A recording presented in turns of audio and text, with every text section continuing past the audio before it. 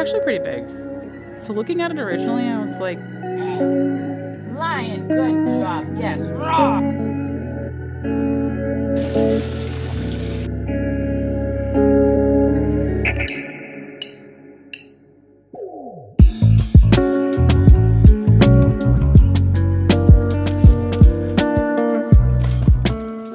My goodness, guys, good morning. Sorry it has been so long since I've uploaded a video. There's just been a lot of stuff going on just in life in general. There's been a lot of stuff, but then there's been nothing. Today I am working from home today, and I wanted to kind of just do like an update video on the job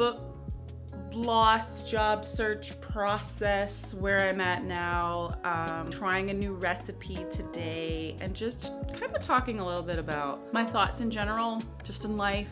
Yeah, I want to just quickly show you what I got from the grocery store because I like sharing things that I get from the grocery store. Okay, so the recipe that I'm trying today is like a chicken tortilla soup recipe, I think. I have been binge watching Brianna, I think it's Brianna Taylor lately. Love her videos so much. They're so inspiring. And she did a recipe using these things. So I'm gonna try this. Is he not the cutest thing ever? Daycare sent that to us like last week, and it's just so cute. Okay, so crockpot Fiesta chicken. We don't actually own a crockpot anymore. I got rid of ours, and we now have an Instapot. And I'm pretty sure there's a slow cook method on the Instapot that I'm gonna try.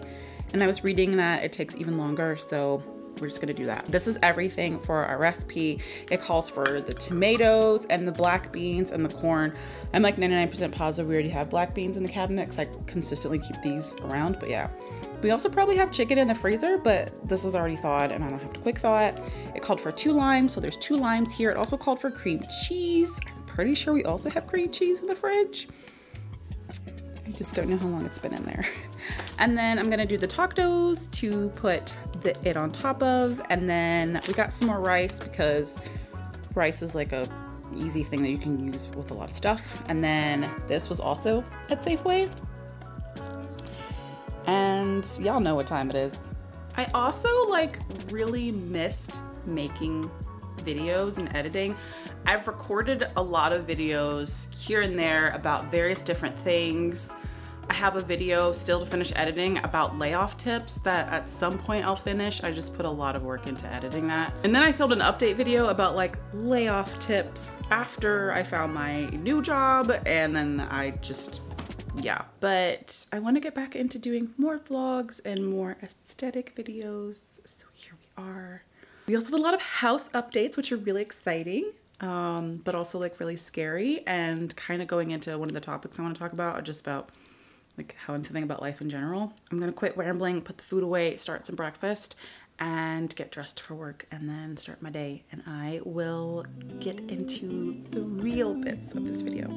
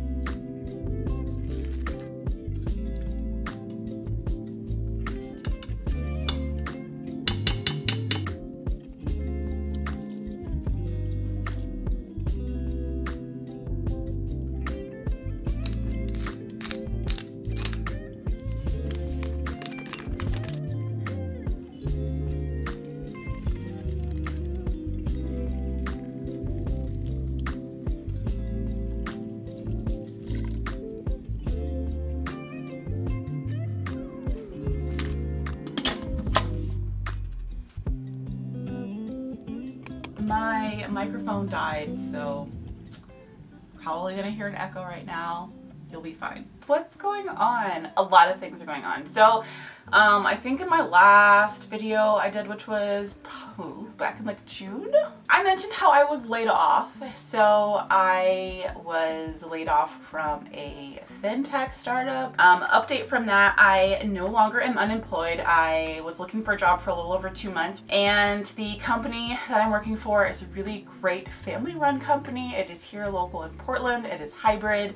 I go in 2 days a week. The people I work with are really great, and they are very open to the fact that I have a child, and they're very like family oriented. So it really just jives very well with my current lifestyle, which is I have a child and sometimes things come up, so it's not really a problem for them.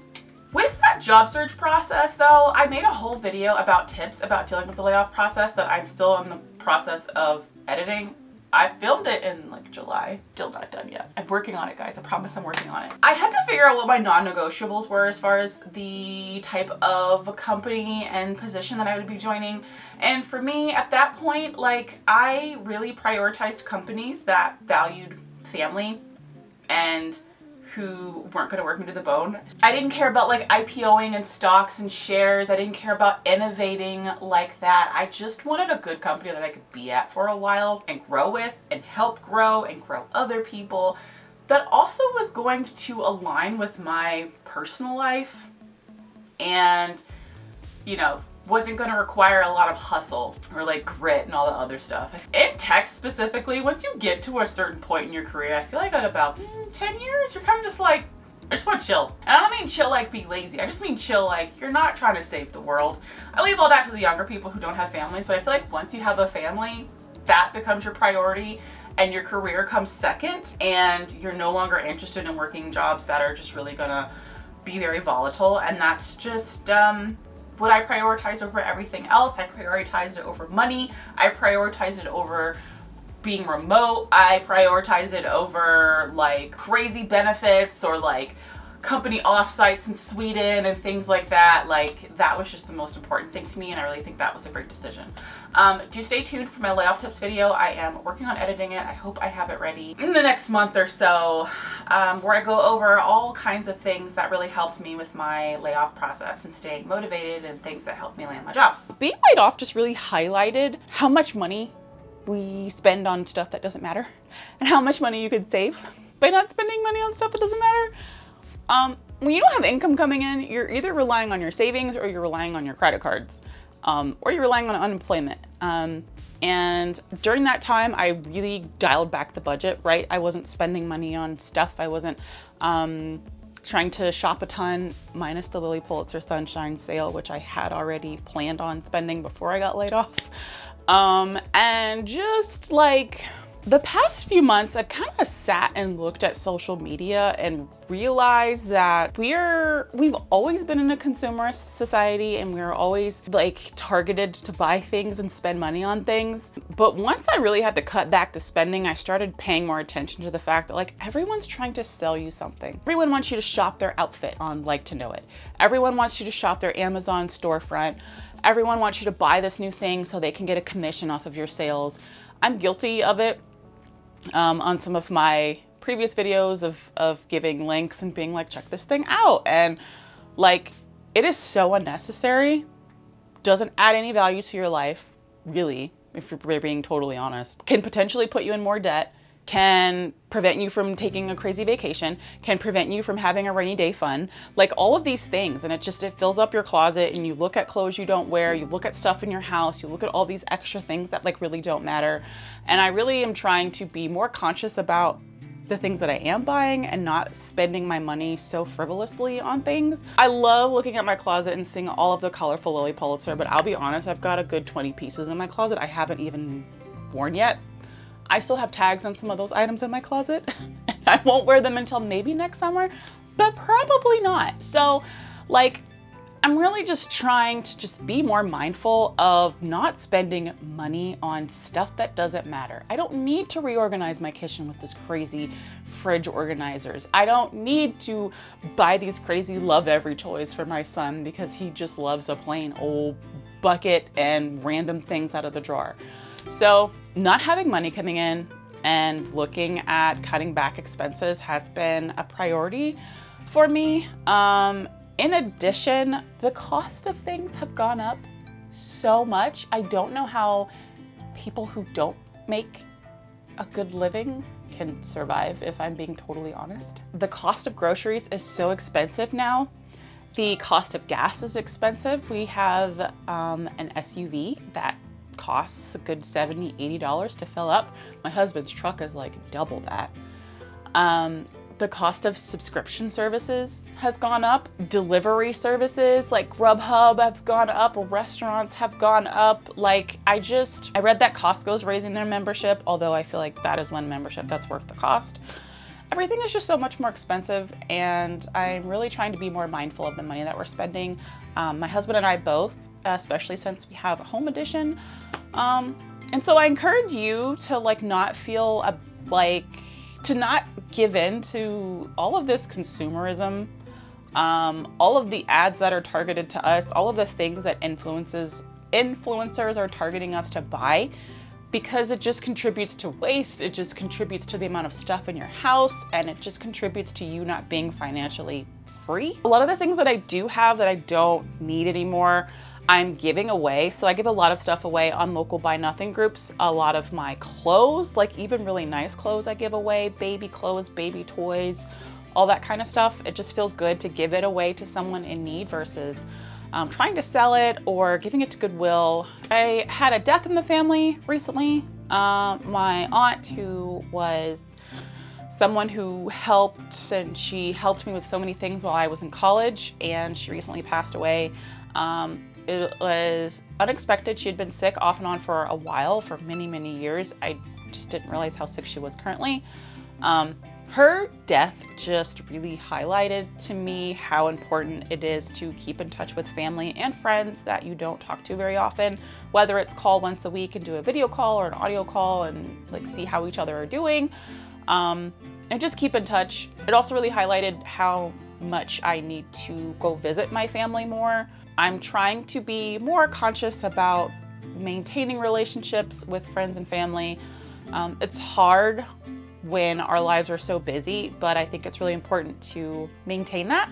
And they can always be fixed. I think if they are a little fractured or a little strained, it just might take time, might take some therapy, but maintaining those relationships has really been something I'm trying to do better at, as well as creating memories with my family, my little family, my husband and my son, and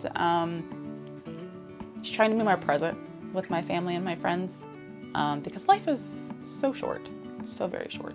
And I'd rather have a memory bank full of wonderful memories when those people are no longer in my life versus regrets about wishing I would have done things, because I definitely have regrets when it comes to my aunt about just not calling more, not visiting, not doing a lot of things that I should have done, and I wish I would have done. So yeah. For Halloween coming up next week, I have a costume for Insta. We're gonna do trunk or treat. The church up the street does trunk or treat, where people park their cars and the kids can go around to different trunks. It's during the day, so it's not scary at night or anything like that. Enzo's too young to go trick-or-treating. He doesn't stay up that late.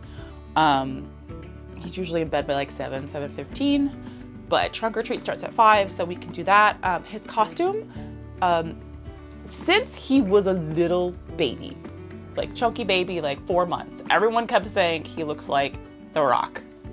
So he's gonna be Maui. So I think it'll be really cute. So hopefully he likes it just as much as we do, and we get to have a little bit of time at trunk or treat. I'm trying to read. I don't read at all. I really don't. My friends have tried to get me to read. I just don't have the attention span. But I want to stop watching and so much TV and being on my phone so much, and I want to spend like 30 minutes at night before bed reading to kind of just like wind down. So if you have any books, I don't discriminate against books. Personally, my favorite kind of books are like period pieces, and like anything having to do with like treachery or deception or swindling or just deceit. Just people doing messed up stuff are my jam. So if you have any books along those lines, whether fiction or nonfiction, send them my way, especially if they're easier reads and not super complicated storylines. I can't do a ton of complication. I will lose interest. If it helps, my favorite podcast ever in the world is Swindled. So anything along that line, whether it's fiction or nonfiction, I'm all about. Okay, I'm actually gonna go check my load of laundry that I started, and I'm gonna go eat my lunch. I ordered a market salad from Chick-fil-A. I love Chick-fil-A salad, they're really good. I just really want like a bunch of vegetables right now. And I'm gonna check on my soup.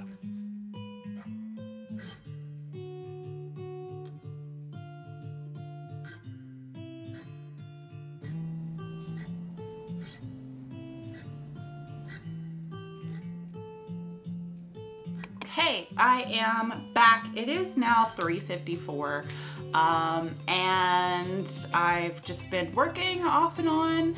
I had my lunch, I started some laundry, washed some things for Enzo, and also washed some of stuff in the bathroom. Did I mention I did some more work? I did some more work, obviously, because I'm working from home today and I'm taking a quick break. I'm gonna go pick up Enzo in probably like 20 minutes. But I wanted to show you his Halloween outfit. It's screen printed, so it's like kind of janky, but you kind of get it. I was a little worried about the waist, but it's actually like pretty stretchy. So he should be able to fit this just fine. And then this is the top. And this is the top of it, so it goes like this with the pants. It'll be really cute. I'll definitely, you know, slick back his hair, and he'll look like Maui. We haven't seen Moana. I've seen some of the videos on like YouTube, from, like the music, and I'm aware of the characters, but we haven't seen Moana. So, but hopefully we'll get a chance to watch it before Halloween. 47 degrees outside. That is cold.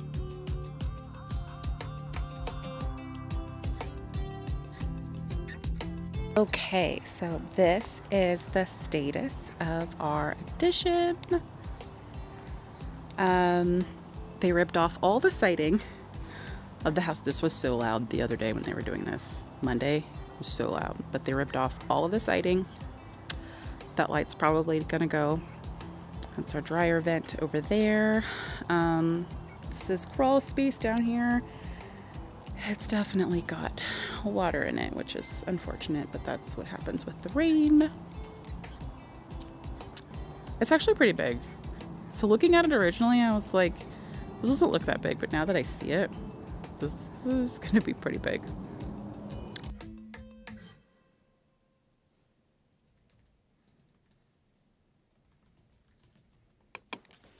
Okay, we're back home. Well, I'm back home. I put on this nice comfy sweater when I went outside, and look who we got. Someone.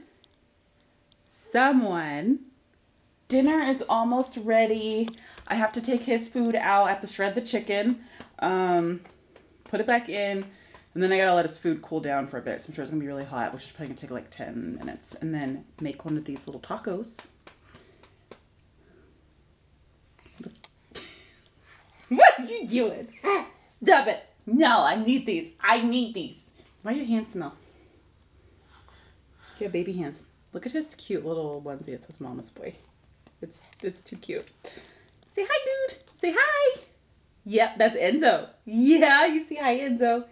Hi, Enzo. Yeah. He's 15 months. He's a lot of fun, like a lot of personality, really giggly, really silly, really goofy. He's got a lot of teeth coming in right now. He's had like 5 teeth coming in for the past like 2 or 3 weeks. So I think he's been a little cranky from that. I need these. I need them. He's also like learned tantrums. So he'll throw himself on the floor and make a lot of fuss if he doesn't get what he wants. So we're doing a lot of bigger kid things right now. Big toddler things. There we go. Anyway, we're probably gonna do a little bit of screen time. We don't typically do too much. Like if I do any at all, it's like 10 to 15 minutes a day of like Miss Rachel or JoJo and Gran, or like Baby Einstein he's really been enjoying lately. I like all of those shows because they're very slow. I really like Baby Einstein because it's old school, like from what, early 2000s. So it's like puppets and like just videos of animals. So very low stimulation. Yeah, and I just do that to give myself some time because lately he's been really extra clingy. And he's been wanting a lot of one-on-one attention, which is totally understandable. But if I'm trying to make him dinner, I can't give that to him. So yeah. So we might do that. We might not. We'll see how he does with just his toys and no screen. But we might have to bust out like some Miss Rachel for 10 minutes while I get his food ready. Yeah, you're close to the cat, huh?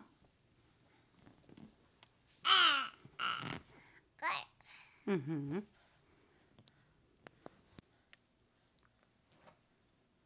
What are you doing?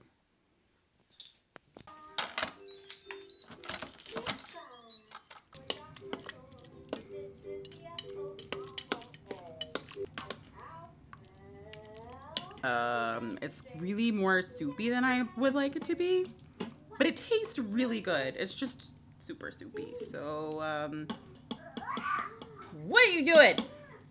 Enzo has been taking headers off the couch. He thinks it's funny.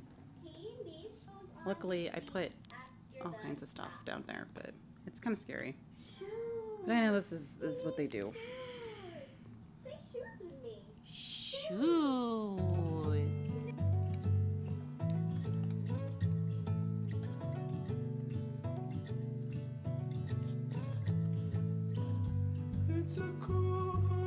I think he likes it, y'all. And he's learned how to sign for more, so I gotta get that going. How do you say more? Good job, darling.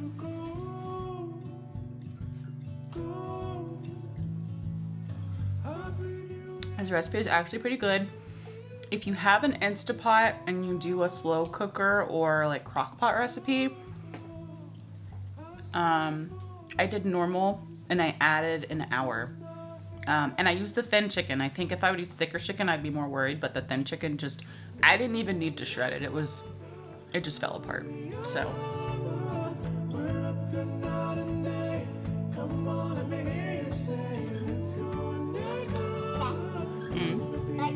What? What? Good job.